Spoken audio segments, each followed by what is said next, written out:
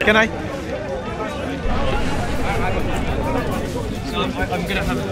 Therefore, if you're affirming really distinct realities that are good, you're affirming a composite good, and a composite good, a good that is composed of parts. A composition necessarily implies a composer, which would mean that God is composed. We as Muslims, we don't believe in a composite. We don't believe that our God is made of parts. There's an issue here where we're associating the term attributes with the term parts. Attributes and parts do not necessarily. So if you're talking about attributes as formalities, they wouldn't be really distinct. They wouldn't what? Be really distinct. But when you're talking about, for example, God having a hand or having feet, etc., and you're saying they're literal in some respect. No, I never said that. Well, I don't know your claim, but I'm assuming. As Sunni position, we just say that we don't ask the nature of how these things are or what they are. We're not literally affirming whether they're physical, whether they're not. So, well, if you can't, we're saying that the attributes we say they are not wholly separate to the essence. We're not saying they're wholly part. They're wholly the essence. So what is essence? When you're talking about the essence of God, what would that be? So that's like that in Islam. So there's attributes associated with the essence, like you mentioned the hand. And then there's the face of Allah subhanahu wa ta'ala. But yeah, that would be a problem because you're affirming two distinct realities that are God. Whether or not you affirm them as material or not, they can be divine, but they're still two distinct realities that are God. Would you say with Orthodox or Orthodox, do you affirm some type of divine simplicity? Yes. You do affirm some type of divine simplicity? Okay. Of course. With divine simplicity, you're basically saying that God's love is God's anger. We're affirming a formal distinction in how they're applied to other things, but they're really the same, yes. Okay, so they're really the same. So God's love is God's anger. So God's wrath would just be a display of His justice, right? So that would still be love. So the issue here is when you're. We can wrap up the conversation quick because I don't want to. I don't want to keep you too long. But when the issue is when you are doing that, and we as Muslims, Sunni Muslims, I'm Sunni. So the reason we can't take divine simplicity from an Islamic position, I'm not sure if you're aware why. We have distinct names of Allah subhanahu wa ta'ala in the Quran. We have like Ar-Rahman, Ar-Rahim, Al-Hay, Al-Qayyum. So to say that all of these names and that all of these attributes are the same, that is inconsistent from a Muslim position because they have clearly been distinguished in the Quran. How do you affirm a composition? So I'm just mentioning the reason that we don't believe. Sure, there have been people from the Islamic tradition that have affirmed divine simplicity from the Islamic tradition. So, for example, the philosophers, the Falsafiyah, the Mu'tazilites, and the Shia also affirm some type of divine simplicity. But the reason that there's plenty of reasons. First of all, I mentioned from the Quran and from the Sunnah. We have distinct names and attributes of Allah subhanahu wa ta'ala. Another reason you can give, for example, is if you affirm that God's love and God's anger are the same thing, do I have the ability to give, can I give a loving action to you, or I can be loving towards you and I can also be angry towards you, right? I have the free will to choose between being loving and being but this angry. is you as a human, right? Sure. So I have free will, right? I have free will to be angry or to be loving towards you. If you're affirming divine simplicity, if God's love is God's anger, He doesn't have free will. You are limiting your concept of God to not having free will, because if can God be loving and not angry towards you? That doesn't follow. Can God be loving and not angry towards you? Sure. But then God's love is God's anger. No, that doesn't follow. Why not? Why not? Again, because there's a formal distinction between these things and how we receive them, right? So if we're talking about energies and how we receive stuff, that would be according to us, not according to God's energy, right? God's energy would be the same but applicable differently to different situations. For example, if you sin, for example, God will be just and He will have wrath for you. But that's out of His love for you, again. Because He loves you, He treats you firmly. But can He choose, and this is the same thing, to just selectively apply His wrath and not His anger? And not His love, sorry. His application of His wrath is His application of love. He is all loving by definition, so He cannot cease to love you. It's impossible. When He's being wrathful, He is being loving in that wrath. That wrath is just how you've received it because you are a sinner. Not obviously. Yeah, not I understand what you're saying. But for me, we could. I know you mentioned you're not too comfortable talking about metaphysics. I'm not either. No, I don't mind metaphysics. Yeah. I don't like essence, energy. Essence, energy. Yeah, so I won't dwell on it too long. So I prefer triadology, sure, the Trinity. Sure. So for me, that's the reason, because you also said that God, whenever He is applying His wrath, He has to simultaneously apply His anger, and He has to simultaneously apply His love. Well, His wrath is His love. Yeah. Whereas we, as Sunni Muslims, we have a distinction between God's love and God's anger, and God has the free will to choose what He wants to do, because He's God at the end of the day. He's not limited by having like. And is this free will divine temporal? Simplicity, it all comes back to. Every action and every attribute is the same, right? So it can kind of go into a modal collapse as well, which is not what I'm going to go into. Which is not what I'm going to go into. Because if everything is the same, then the act of creation is also equivalent to His act of love. And then that also entails that God's creation is an eternal thing. No, it doesn't. No, it doesn't. Because again, we're affirming a formal essence-energy distinction. This would be secondary intent. And secondary intent comes out of His love. But for example, if I can love everything eternally, I can still do something because I'm loving, right? So we can still have an eternal will without those things being actual. You can still have a eternal will and actions being actualized in temporal stations. But so when God I have a question. Yeah, sure. How do you define composition? Composition is where if you take something that subsists of parts, right? And parts are where something can exist on its own, separate from the composite. That's not the definition of a part. A part you can define in different ways. In English language, you can define parts in many ways. The metaphysical definition of a part wouldn't be that it has self-subsistence. For example, you can have soul and body. The body doesn't have self-subsistence.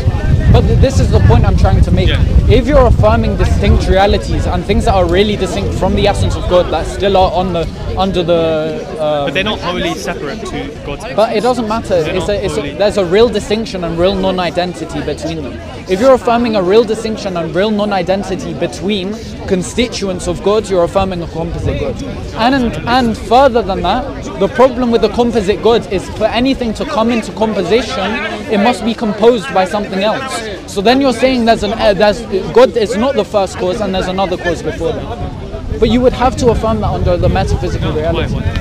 Because I've gone through it. If you have, I'm not trying to be rude. By the way, I just get. It's not my specialty. So I'm good. I'm happy to learn. Hi man. How are you? Nice. So if you're affirming distinct realities that make up one thing, that would. No, but we don't. When we say they don't make up, that's the thing. What does make up mean? Make up means like that they're distinct parts that add to one thing, right? But again, they're distinct things. If I say something is a part of you, and something is attributed to you, so something that is attributed to you always means something is a part of you. Attribution is a different thing. For example, so the word attribute comes from the word attribution, so that's why parts and attributes are not exactly the same thing. But this is a different thing. For example, when you're saying you don't say there's non-identity. For example, you don't say there's non-identity between my skin and the color of my skin, right? The color of my skin would be an attribute of my skin. There's a difference there. My hand, there's non-identity between my hand and my foot. That's a real non-identity there, and those are parts of my body. The same way, if you have non-identity and real distinction. Non-identity, and real distinction, right? Yep. So when you, as an Orthodox, when you believe the essence is separate from God's energies. Separate is wrong. Again, distinct. We affirm a formal distinction. You affirm a formal distinction. Yep. You mentioned non-identity, so there's non-identity there. No. I was talking about if you're gonna say parts, right? Yeah. That would be non-identity, because that would be a real distinction between two things, right? We can still affirm to some extent that His essence is His energies are His essence, right? So you can affirm that His essence is His energy. His energies are His essence in relation to creation, how we receive them. But they're distinct things. So they're formally distinct. This is what a formal distinction would be. It wouldn't be a real distinction. What is a formal distinction? A formal distinction. Like a lot of these, no disrespect, but like I find like a lot of these definitions in Christianity are applied only in Christianity. They don't really exist outside of the realm of Christianity. I'm not sure if this is one But of them. having metaphysical terms that only exist in Christianity doesn't make them incorrect, right? But it does. It doesn't.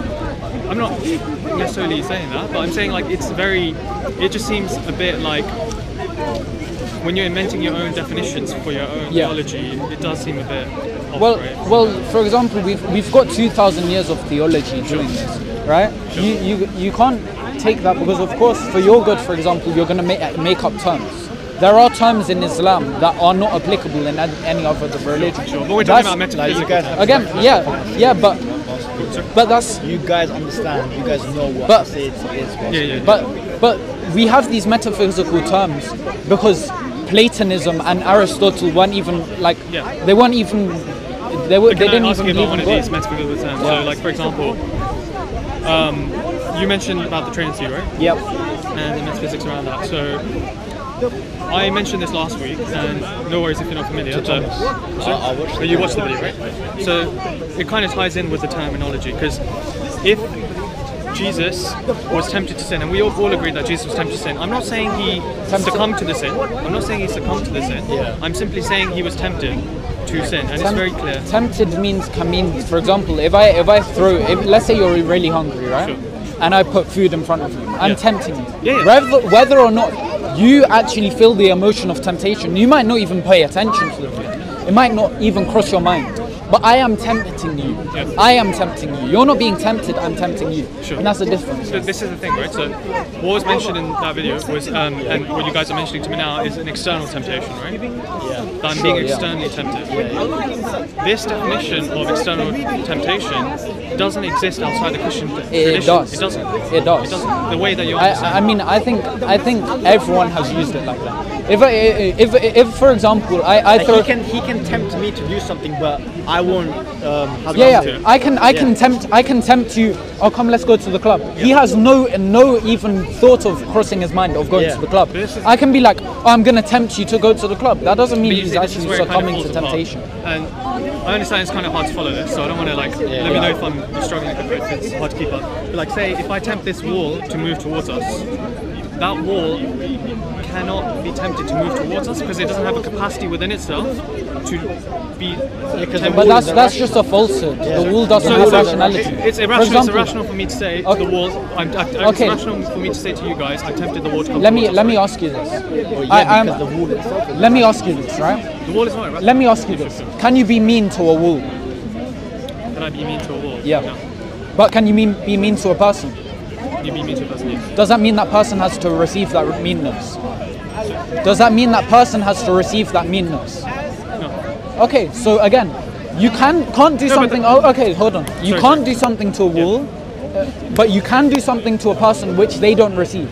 So again, it's the same thing. I can be mean to Manuel behind his back. Sorry. He will never hear of that. It depends on the situation, right? So like, for example, if I'm mean towards you, and you don't receive it as being mean, but he does receive it as being mean, then there is a situation where I was mean to you, right? Yeah, but you can be mean to me. Like you can just say it to another person. I'm not even listening.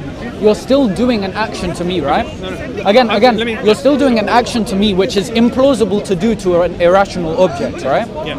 And I am not receiving that action in any way, shape, or form. It does not change it. Then So I'm the not same tempting thing. you. Then I'm not tempting you to do that thing. No. So again, Then you're not being tempted to do what? temptation in this regard would just be to try and tempt someone to do something. Yeah, but okay, I'll just clarify my position and let me know, right? If I'm saying anything wrong. I'm not trying to catch you guys out, I'm just trying to explain. Okay,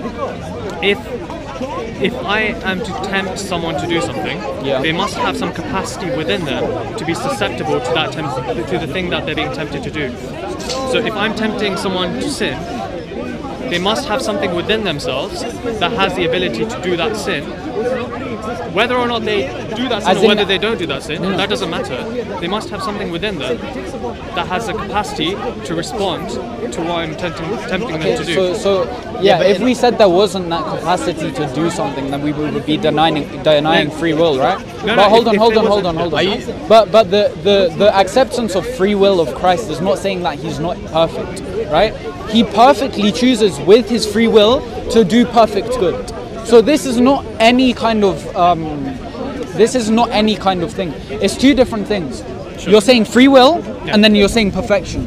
If you're going to mix up free will and imperfection, then you're affirming that God's imperfect. No, I'm not criticizing the perfection. I'm not criticizing the perfection because he chose the right decision, right? Yeah. But the fact that he had a choice in the first place shows that he was tempted, right? Because to be tempted means you have a choice whether to succumb to the temptation or whether to not succumb to the temptation, right? If you have a capacity within yourself to succumb to the temptation, which he had, then that means he's not God. Because that doesn't make sense. That doesn't make sense because again, hold on. So you're saying there's a capacity to be tempted, yeah?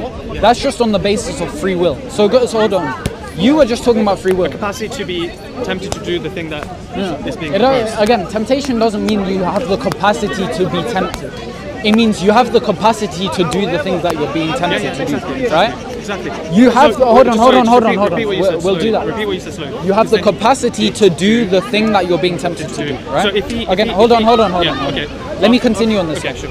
If you have the capacity to do the thing, for example, Christ is in a human body. Yeah. He has the capacity to go and punch John the Baptist.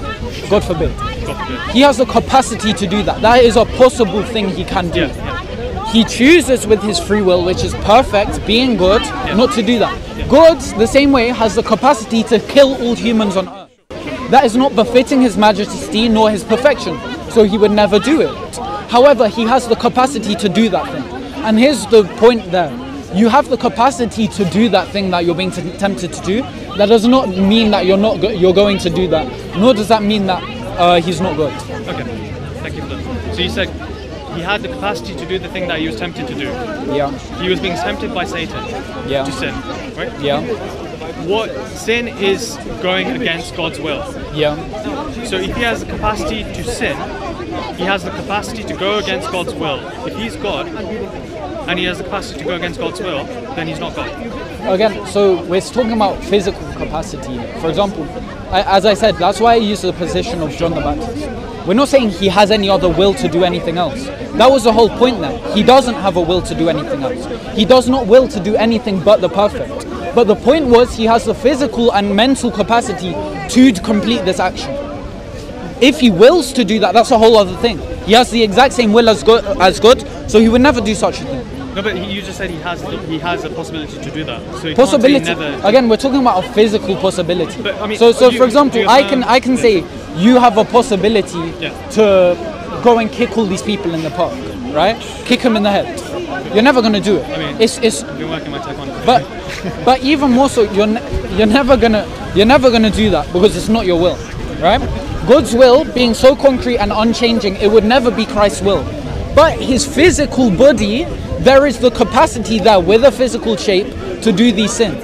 For example, I can walk off a cliff. That's a physical capacity. That's completely against my will. And even more so with God when his will is eternal and unchanging. So there's no real mental capacity that he's actually going to do that. Sure. But he is physically able to do that. Sure.